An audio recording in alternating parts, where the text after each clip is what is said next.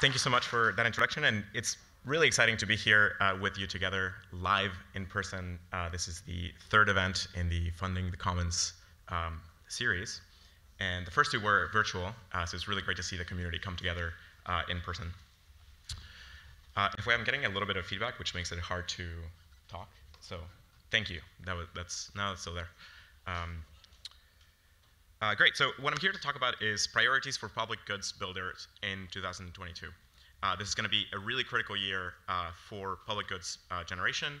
And here I'm using, starting from now through the end of 2022 and the beginning of 2023. So what I'm going to go through is a case for why this year really matters and why this decade really matters in the century. I'll then talk about crypto econ for solving planetary problems. Then I'll go into how Funding the Commons got started and what our impact so far has been. I'll talk about some goals for the next year. And then I'm going to talk about a few different kinds of mechanisms and experiments that people may want to try.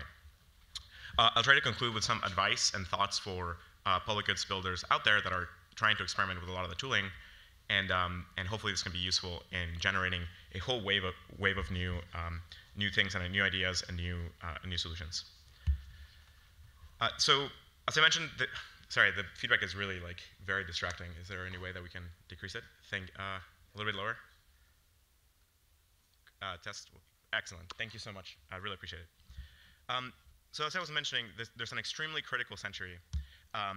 We are riding on several centuries of extreme improvement in terms of all our global development across any single against most measures for human well-being that we know to track. We're just getting this broad-based improvement worldwide. Of course, there's all kinds of things all kinds of problems exist in the world, and there's all kinds of regressions along the way. And there's many things that are getting worse. But for most indicators of human well-being, the world is in a great trajectory, and the last few centuries have been a great direction. However, we're now confronted with a series of X risks, or how David, one of the researchers in our team, likes to put public bads, in extreme public bads, that we have to really avoid. And these, especially the ones that are human caused, present extreme challenges for us to get through. And we sort of control the speed at which we'll hit these. But especially things like nuclear war and engineered pandemics and underlying AI, those kinds of risks are, we're speeding well into those risks, so it's extremely critical that we coordinate our species to solve these. On top of that, there's this large-scale phase transition that we're going through. As we invented computing and as that computing has evolved and developed over the decades, we've gotten to a point where we're starting to blend and merge with our computing systems. In the next few decades, when you look ahead to the next 80 years for the rest of the century, we're going to see the introduction of things like large-scale robotics, robotic swarms, augmented reality systems, virtual reality systems, brain-computer interfaces that will break through the barrier between these screens and the internet and our brains. And then we'll make AI systems that will be progressively and successively more and more intelligent to the point where we're very likely to discover AGI in this century. Many people are now estimating that this might actually happen in the next decade or two, which is extremely alarming in terms of the degree of a problem to solve here. Now, to make matters a little bit more trickier, the large-scale microsystems that we've been building and which have been responsible for our the broad improvement and broad well-being for the last few centuries are starting to get captured, and they're kind of inadequate for solving these kinds of challenges. They're designed to go slowly. They're designed to solve problems of a different era, and they can't quite cope with problems of this magnitude, or the magnitude that we're encountering, and the speed that we're encountering them at. So we need a new set of solutions. We need new structures, and we need new coordination mechanisms that can enable us to solve these extreme challenges.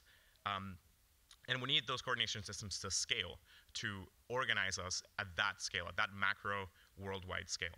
Now, it's extremely difficult to build systems of that magnitude and of that quality and hope that they go well. The large last macro systems that we built took many iterations. There were all kinds of mistakes made, and they've progressively evolved into a much better structure. So it's a very difficult challenge to come up with something that can improve those systems and handle the breadth of challenges that these systems handle really well. And on top of that, then help us solve these next generation problems. However, the way to get there is by applying our best perspectives and theories and testing them in the wild at various different scales, learning from those developments, and get to a progressively larger and larger problem-solving scales to the point where we can then coordinate millions of people, billions of people against these problems. So I think the promise of the entire blockchain world is that it's enabling us to have a programmable interface to build these kinds of coordination tools, starting with very small things that let us experiment, and then from there scaling them to larger and larger sizes, and along the way test that they're working well, test that they're really solving problems, test that they're actually yielding better ways of coordinating. So I'm very hopeful that we will solve a lot of these challenges. And I think one of I often get asked what has changed my perspective about crypto and Web3 and so on in the time that I've been in the community. And it's that I very much undervalued and underestimated the potential impact and the potential utility of these systems. Once you sort of like step back and see them for what they really are, you realize that they're extremely powerful tools that can help us solve these kinds of problems. So let's dive into why that is. And in terms of like why this decade and this year really matter is that if a lot of these challenges are going to be sort of figured out or things are going to be set in motion in the next decade or two, then this decade really matters to work through a lot of those experiments, get to really high quality solutions, and then from there scaling them.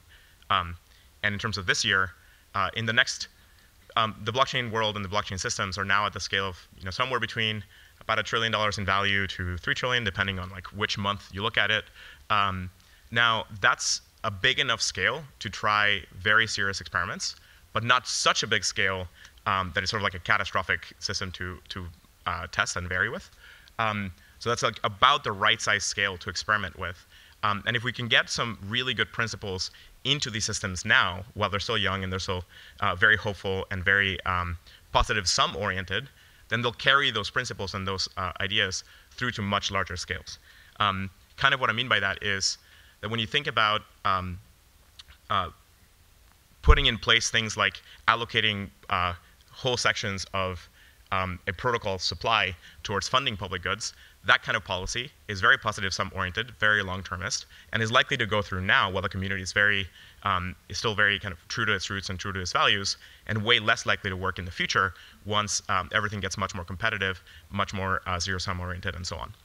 So I think now is the right time to put in place these kinds of structures so that when these systems scale by an order of magnitude, 2 orders of magnitude, and so on, they can carry lots of those values with them. Think about the early value systems of the internet and how those inspired the web versus the Web 2.0 world that became much more extractive and captured. Great, so I'm going to accelerate through these things now. At the end of the day, what crypto econ is about is cryptoeconomics, the study of cryptographic economic structures, is a combination of a set of fields that give us a bunch of tools to analyze these mechanisms that we can deploy at runtime into the worldwide computing infrastructure and then influence groups and large-scale organizations. At the end of the day, I like calling this software eating mechanism design because it's about the software computing infrastructure that we've built out for the last few decades and using that entire continuous integration and continuous deployment structure with constant improvement and broad deployment into the world, and then deploying incentive structures that can organize groups of people, whole large-scale entities and so on through these systems. Just to give you a feel for how powerful these systems are, just think of the Bitcoin energy consumption and realize that that just drops out of 2 components in Bitcoin. One is the block reward impact evaluator, and 2, the price of Bitcoin. So those 2 things yield this tremendous energy consuming system. This was kind of an accident. This was an accident of nobody quite intended this device to consume this amount of energy and waste this amount of energy. But this gives you a sense of the power of these systems. First off, we should fix this and get to better systems that actually make this energy use useful. But I use this as an example to give you a sense of like the level of power that comes from these incentive structures and their operation at scale. In Falcon, we're very familiar with these kinds of structures. We use the same component, and we've gotten a feel for how powerful this stuff is. In just a couple of years, we ended up organizing the build out of a massive hardware infrastructure for providing storage to the world with, again, just using one core incentive structure, a block reward. So all of this makes me really, really hopeful that we'll be able to build these kinds of incentive structures that can scale to solve extremely large planetary scale problems by designing incentive structures, warping the incentive fields, and getting us to little by little, problem by problem, scale by scale, solve challenges. And so I think I greatly encourage you, if you aren't already in this world, to try it out, to try creating some smart contracts and deploying them, to try working with other projects and so on to get a feel for how powerful these systems are. I'm very hopeful that things like this will have a huge impact on planetary scale problems like climate change. I've become very hopeful that these systems will let us coordinate massive action, again, millions of people, billions of people, whole industries, by letting us have the full power of law and economics and so on in a fully programmable environment. I'm also very hopeful that we can get to accelerate science and technology development by using these kinds of structures to create instruments to incentivize areas of the innovation chasm that are underserved, areas where it's extremely difficult to get funding for certain projects, or where it's extremely difficult to get long-term rewards or long-term success. Many of you have probably heard me talk about this science and technology translation problem and the lack of incentive structures in that period in the chasm in the middle. And I think a lot of that just comes from the lack of reward structures there that make it impossible for groups building projects there to raise capital because there's no good incentive for capital to deploy there. So what brought us to, so knowing all of this, knowing that this is a critical century, knowing that it's a critical decade and year, and knowing that crypto econ is extremely powerful, why are we here? Why are we in Funding Commons? So we thought about this problem last year, and we saw that the scale of blockchains and the kind of rapid pace of development in the industry, and the emergence of things like DeFi and DAOs and NFTs and so on, and especially the broad adoption by hundreds of thousands of people or millions of people of these tools gave us a very promising landscape to be able to solve these kinds of problems. And so we have the potential to solve all these massive coordination problems, but we're lacking good mechanisms. We need way better governance structures. We need way better funding mechanisms and so on. We need to study these things with much deeper theory and much deeper experimental analysis and so on. And so we also ourselves needed better structures, better funding structures, better organizational structures, and so on, to do our own work, to develop our own teams, to grow our own networks. So based on that, we decided to organize a movement to build these kinds of new models, to arrive at much more sustainable public goods funding, not just sustainable, ideally, regenerative systems with positive externalities that are not just sustaining themselves at some level, but actually creating a lot more value around themselves. And we hope to also create structures for much better value alignment within these networks. So we decided to throw an event last year, so it's less than a year ago. There's probably a number of other people that helped put this on. If in my memory yesterday, I remembered a set of folks who are here, which I want to thank for driving this and really creating this event. But it really takes a village to put this on, and especially the PL events team and many others who have helped. And since then, we've now had 3 events, 2 virtual, one in person.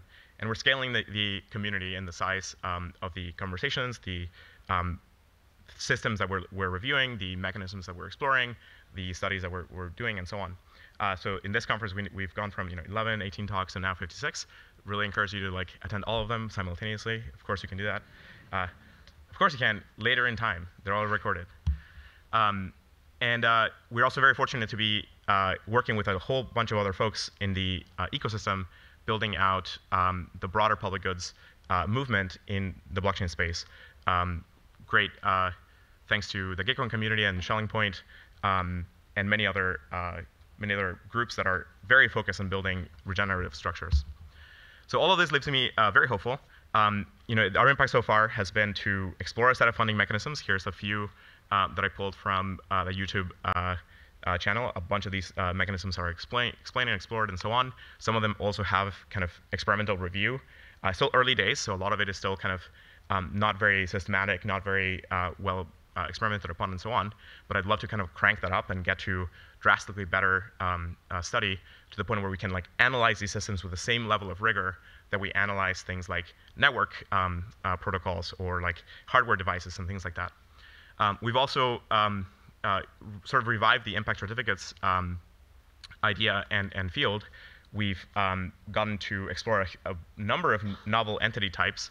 I know that a few of these are actually getting booted up now, which is really awesome impact for just a few months of talking about things. And we've created some, we've talked about some coordination systems that could be extremely useful. I think this is a very promising area, but probably understudied, and an area that is maybe harder or seems much more difficult to get traction on, so it doesn't get studied as much. But I really think this last one, the coordination systems, how do you get large groups of people to organize much better, that holds some of the most promise. As I mentioned, you can access all of these.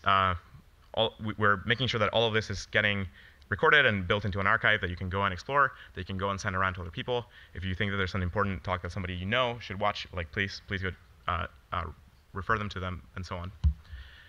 And I want to highlight, yes, I talked a bit about the funding mechanisms. On the impact certificates thing, it's one of these ideas that a number of people have been discussing for the last few years, and this event really helped revive that entire track. We'll probably hear a number of talks during this conference about impact certificates, and a number of projects got catalyzed out of this. So that's super exciting.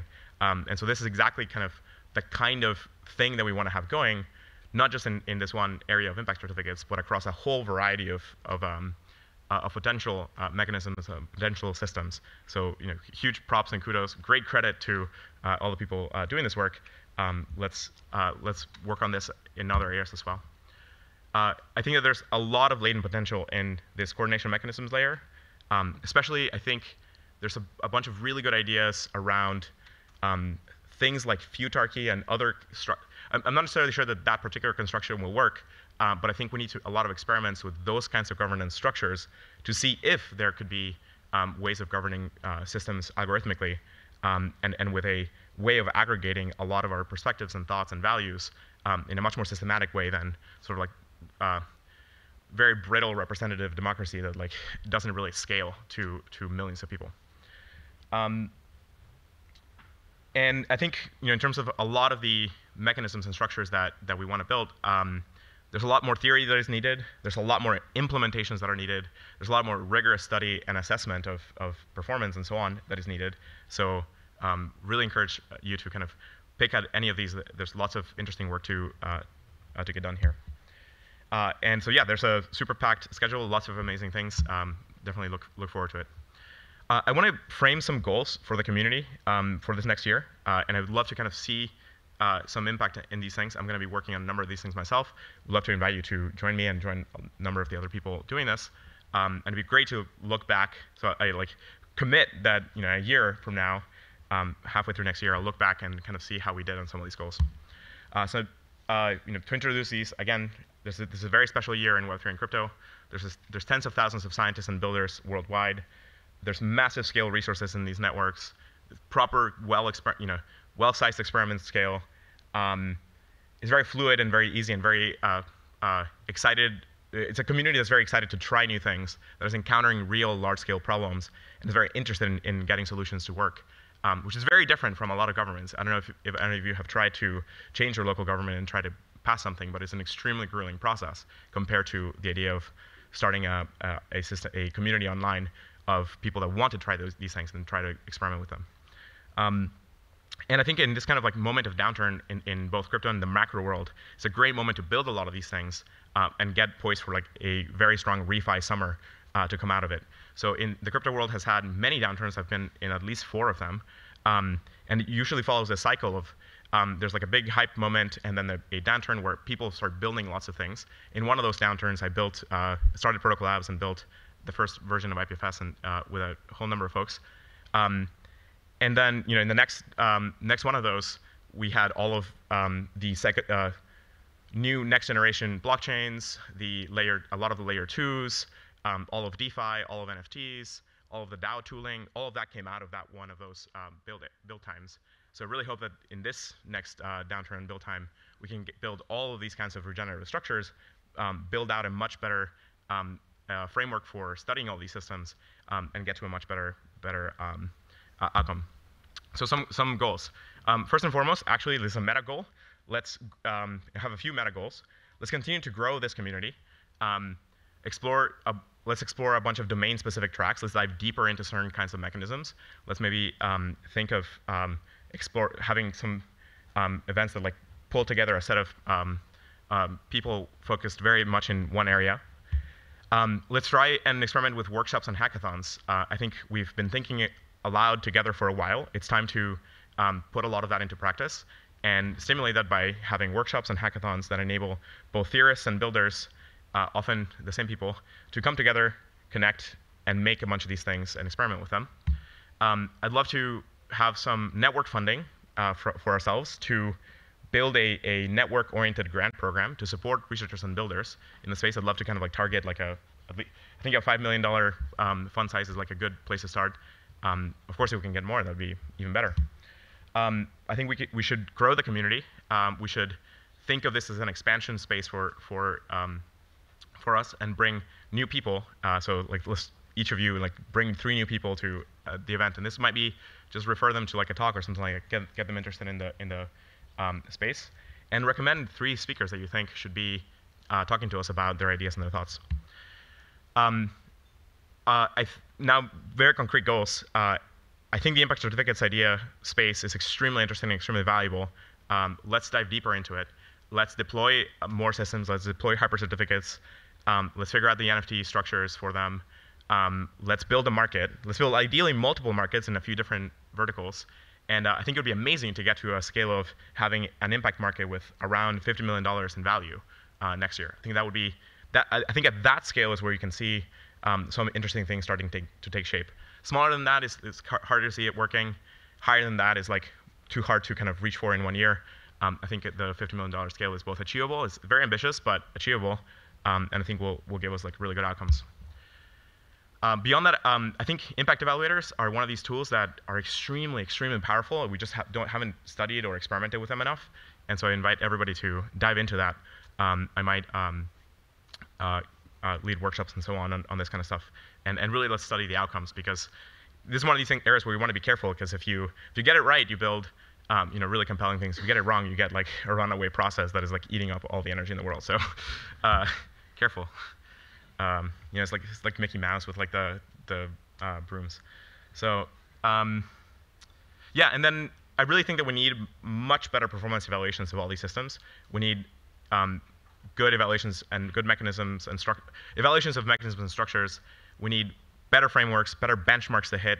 I'd love to get to a set of governance benchmarks where you could kind of like come up with a benchmark test suite to analyze whether a particular governance structure is doing well or poorly for a community. So think of like having a set of features that you would want your governance systems to do well at, and then we can turn that into a set of observations that you could apply on top of any governance structure. And then it'd be great to have that as a test suite for people to develop against. In the computer science world, this has been incredibly instrumental in getting us to build the modern computing infrastructure. Almost every field that you can look at in computer science tends to have these intense battery of tests that we kept getting developed and refined and improved over time that then every successive system has to beat. And so you get this amazing evolutionary structure where whenever you're proposing some new system, you can always run it against this ever-growing intense battery of tests and see whether it's actually better. And that yields an extremely good evolutionary environment. We need something like that for governance structures. We just don't have that. We have no way of properly evaluating whether one particular governance structure is actually going to be better than another one in a systematic, repeatable way where like we can all clearly see with hard data that it actually works better than another. And I think it is very, very achievable. So I'm gonna, given the timing and that I wanted to get us on track, I'm gonna skip the mechanisms and experiments to try because you'll hear a ton of them throughout the week. Maybe I'll give you just one, which is this idea of an impact evaluator.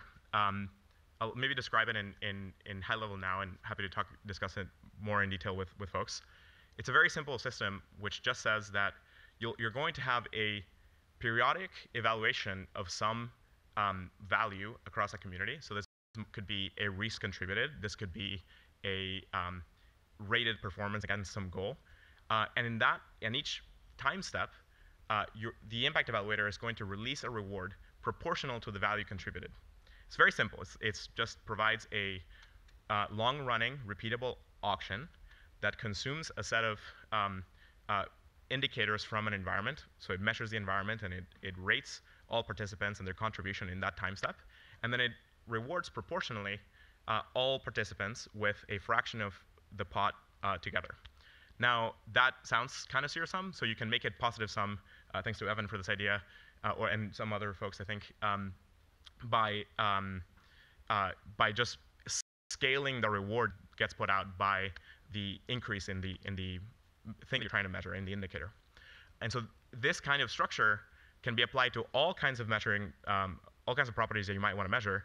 And it's extremely, extremely useful because it gives you this repeatable thing that you can just keep scaling the level of impact and sharing in that pot of rewards. And if you associate the work being done with the value of the reward itself, then you get this amazingly positive feedback loop that then scales really fast. That's the magic behind Bitcoin and Filecoin and a lot of these structures. So in the last 50 seconds, some thoughts and advice for everybody. Connect with other folks. I think this is one of those times in the development of a field where everything is moving very quickly, and new ideas will diffuse fast. There'll be a lot of independent discovery, or independent discovery of the same thing. And there'll be a lot of people very interested in building things. So this is not a time to hold back your ideas and develop them very deeply and then publish something like, kind of like drop information theory in the world or calculus or something like that, and spend 5 years thinking about it. That is going to be way too slow. And I almost guarantee you that most, if not all of your ideas will probably get independently discovered.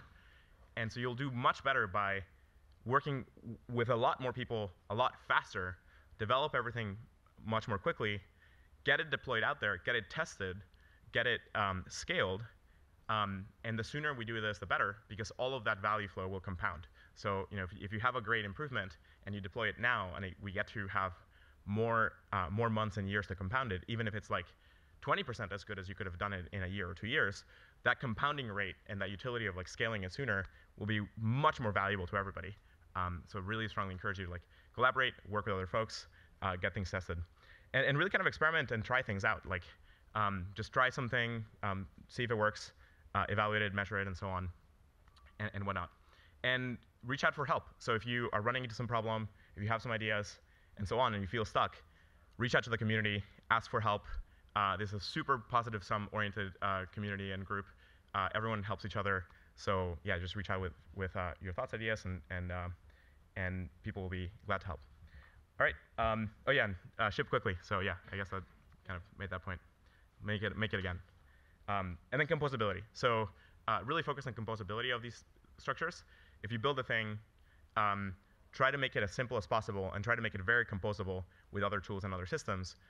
That is part of what made DeFi scale. That is part of what made NFTs work really well on scale. That's part of what, and I think that's one of the things that's holding back DAOs. I think DAOs are not nearly as composable as they need to be. They're kind of composable, but they could be much more composable. So yeah, this is, let's go forth and prosper. Thank you.